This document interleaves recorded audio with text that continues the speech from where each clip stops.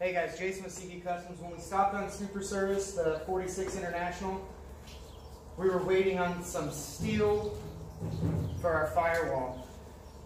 The firewall came back 3 inches. We needed 4 inches for the new engine. So what we did was we cut out the old doghouse that was part of the firewall, and we made a template. I got the template here. It's nothing fancy. We just took a piece of cardboard and we cut it to size. And then we measured where we were going to break our steel. Like I said, it went in 3 inches, so we had to add 7 inches at each break. And then we're going to set that boxed in piece of steel right here. We'll tack it, and then we'll set it on the frame. I took this template over to Justin at 5J Customs. You guys can check him out on YouTube as well. This is what he gave me back.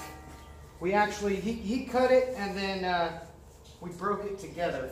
Breaking it just means putting the bends in the steel. So this is our piece of steel here, and it should fit right where we want. Now, I'm not going to leave any surprises. I've already made sure it fit. I'm not going to look stupid. It fits. So what we're going to do, we're going to get it clamped up because it takes a couple of hands, and we'll show you guys what it looks like before we weld it. Alright, so we got our firewall put in, our new plate.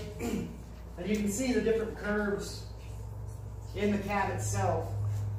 Like I told you earlier, Justin at 5J Customs has a plasma table, so you take him a template like that and he cuts it out to fit.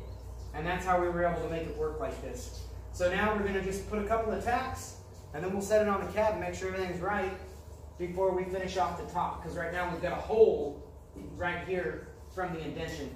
And what we're probably going to do is cut it, but we need to see where the engine sets in the bay before we cut it and cap it off.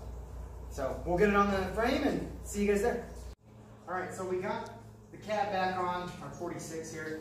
And now with it setting over the engine, you can see why we offset the doghouse. The doghouse is more towards the passenger side than it is the driver for a couple of reasons. Number one, this is where your intake and exhaust manifold is at on this truck now. And our slave cylinder's right here on this side too, because now we've got a hydraulic clutch instead of the mechanical. Now the reason we offset it so much is we wanted to leave the driver as much foot room as we could, because the pedals go through the floor. So your feet are actually going to be right here. So having this wire close to this firewall, it's not a big deal. This is fine, but that's why we offset our new firewall. So now we're going to put the steering column on. We're going to do the VIN verification. That's a bunch of California crap. If you're not in California, don't worry about it. And I'm sure if you have to do VIN verifications outside of California, it's probably a lot easier.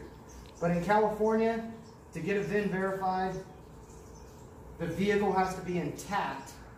Which is kind of crazy, because if you buy a project, you have to put it together before they'll verify it, and then if there's something wrong with the VIN, you're stuck with everything you put into it. So that's another rant for another day. But right now, I've got an appointment in a week, so we're just going to go ahead and put the front clip on too.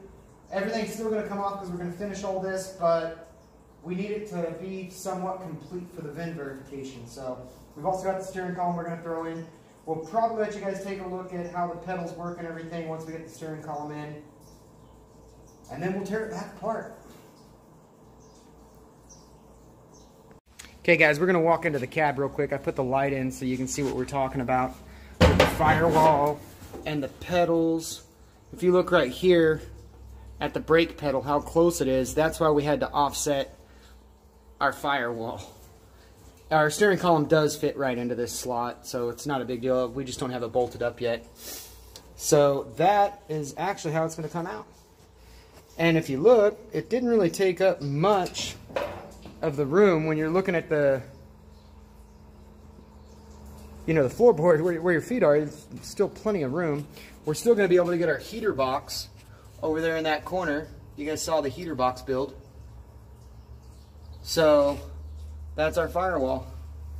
That's the cap that we're going to finish off, so we'll let you know when we get to that. Like I said, this thing's going for a verification, so we got to kind of make it look like a truck again.